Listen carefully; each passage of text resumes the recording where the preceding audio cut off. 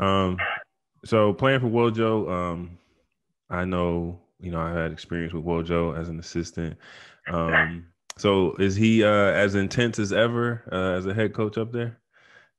Definitely. Think of whatever your experience was, but he had the keys to the whip. Yeah, That's yeah, what. yeah. Yeah. Was he still were they still playing pickup games after practice and stuff? Yeah, they play noon ball, man. Yeah. We always get a good laugh out of Oh watching man, all it's that. great. It's great.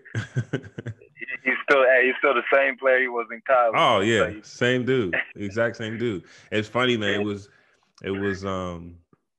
they had Wojo and Chris Collins, who he's head coach at Northwestern now. And you put them two together, and CC, for those who don't know, is just he just talks so much. He talks so much trash, and he's going. Wojo's going. It was the funniest thing, man. And they would go after practice, and normally after practice you're tired and you just want to get out of there. But we always stayed for at least a few minutes to watch them because it was just comedy. Yeah, I always pulled up early to my list and stuff to watch for a minute. Yeah, It was entertaining. yeah. Hey, Um. see that game too. Then I Oh remember yeah, that. yeah, yeah, yeah, yeah. Sewell got game. He can't really move, but he get a bucket. He can get a I'm bucket. about to say, you get down there, he gonna get you some. Yeah, for sure, for sure. So looking back on your 4 years, how would you describe your time at Marquette? um, it was a lot of learning opportunities. Mm-hmm. Definitely learned a lot. Um, it, overall, it was just a great experience, Yeah, honestly. I mean, I have nothing bad to say about Marquette as a program or as a school. They did me right. They stuck to their word, and I got a lot of respect for them for that.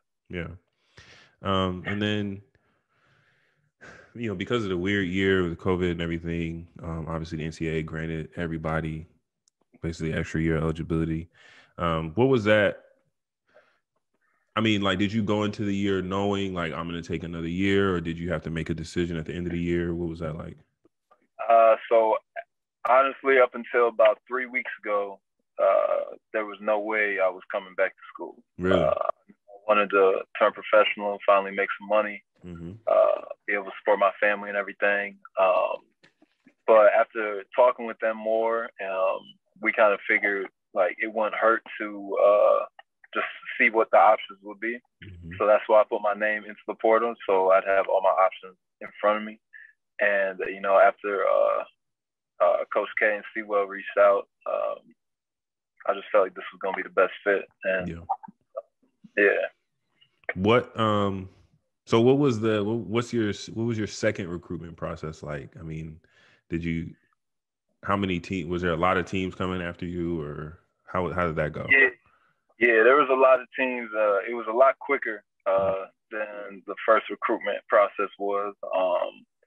But I mean, ultimately, it was a lot of the same things I was looking for. Yeah. Just, I knew I wanted to be in somewhere that was gonna help me in the long run.